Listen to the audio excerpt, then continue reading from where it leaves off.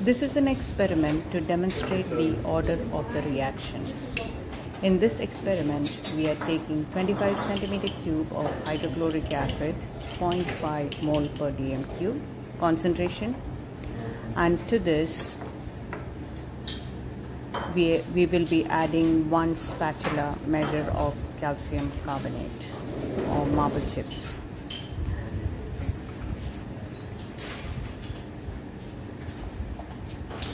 Once the calcium carbonate is added, immediately bung the conical flask and start the timer. Calcium carbonate will react with hydrochloric acid to give calcium chloride, carbon dioxide and water. The gas given out, carbon dioxide, is collected in the gas syringe.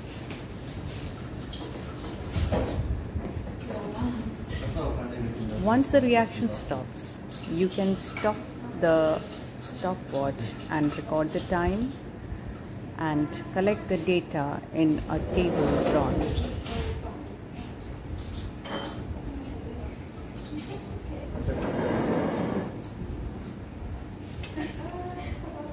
This experiment can be repeated using 1 mole per dm cube of hydrochloric acid and 2 mole per dm cube of hydrochloric acid.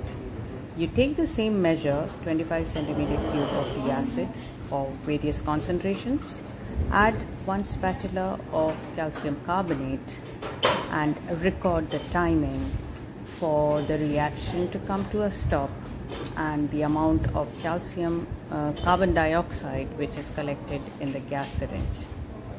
For different concentrations, you will be getting different amount of carbon dioxide in the gas syringe, and on further calculations you can arrive at the rate of the reaction and also the order of the reaction.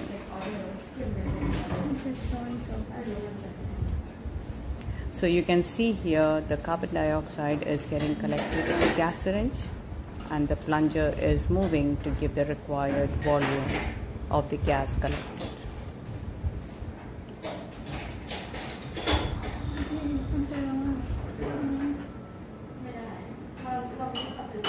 I hope you find value in this experiment, and this is going to help you in understanding how to find the order of a chemical reaction.